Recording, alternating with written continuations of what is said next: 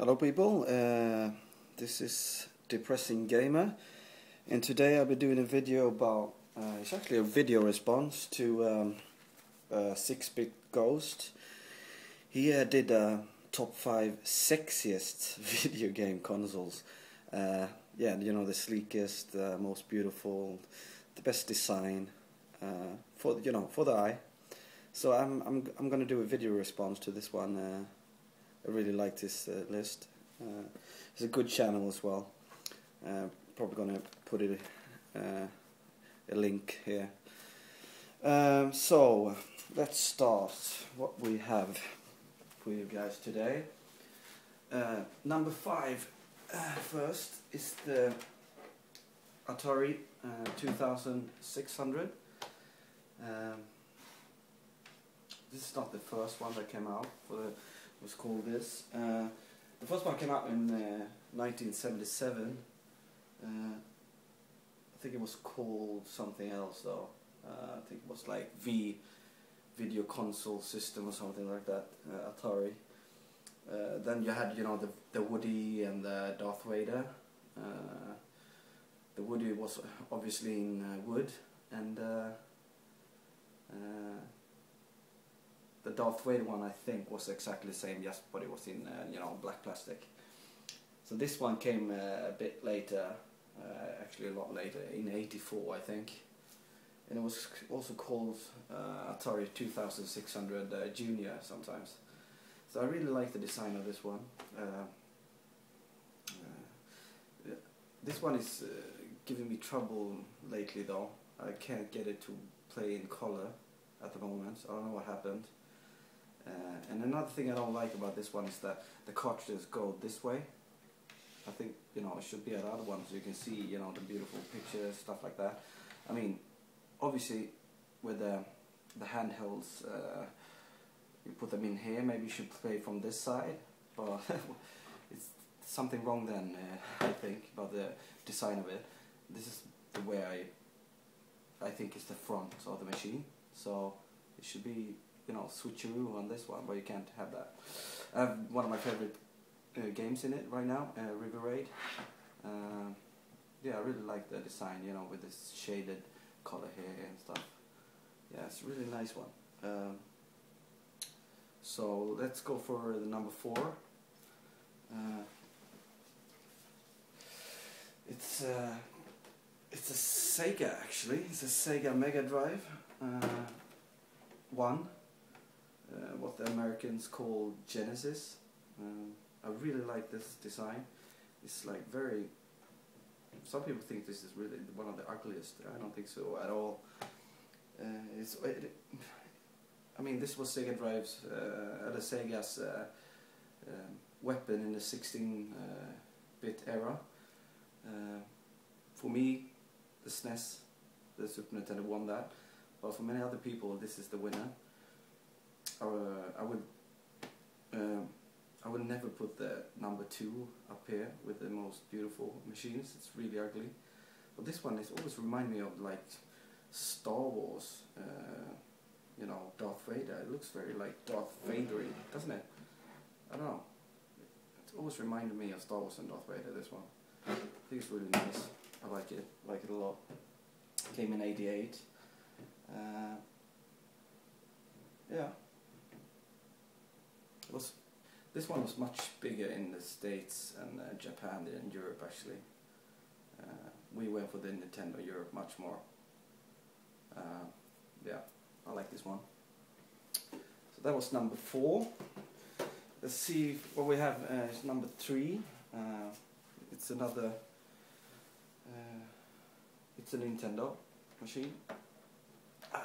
It's the Famicom, where it all started.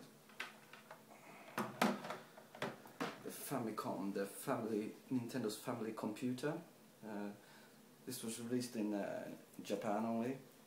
You know, like everybody knows that we have the NES in Europe and the States. With the front loader toaster. Not very good idea. I mean, I like the design of the NES as well.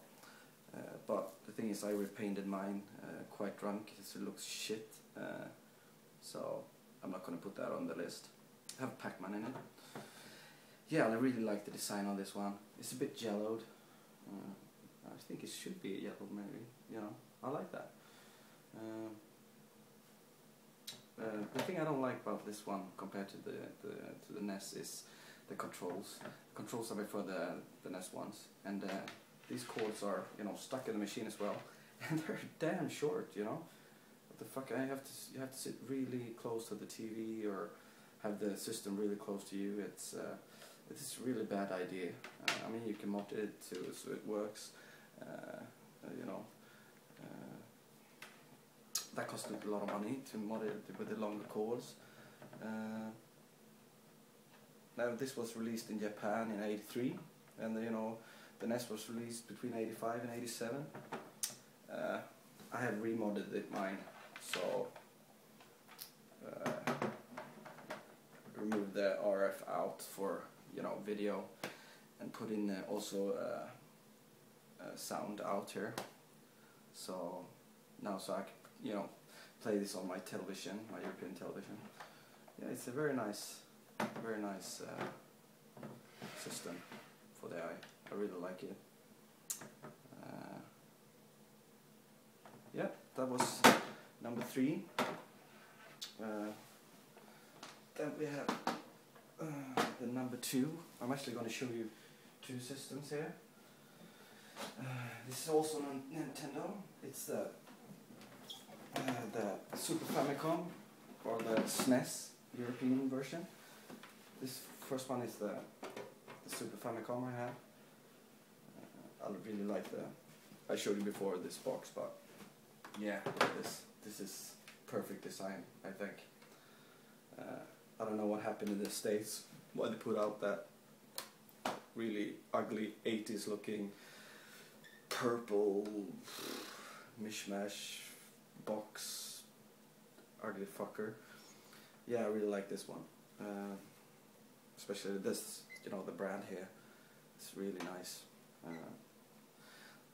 The Japanese one, the Super Famicom, has really short cords as well as the Famicom. The European one has the longer ones.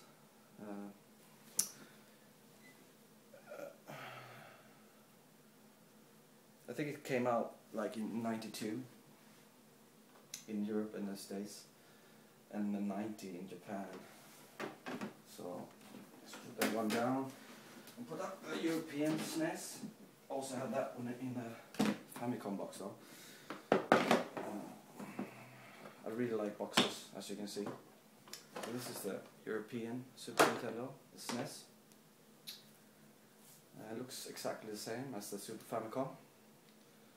And this is my second sexiest machine that I have. Maybe there would be other systems on the list if I had them, but I don't have them, so yeah, I'm going to show you. Yeah, I can show you on this one. The Japanese ones I'm playing, you know, also American cartridges. You know, just, you know, the widened the opening here. So because the American cartridges are bigger, but you don't have to mod anything other than that to make them play.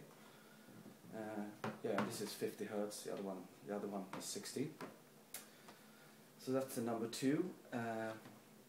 I'm gonna do this video in a 2-part history, because I also put in bubblers in there, or what do you call that, in honorable mentions, other machines that could have been on the list as well. I really want to mention and show them because I think they're really nice.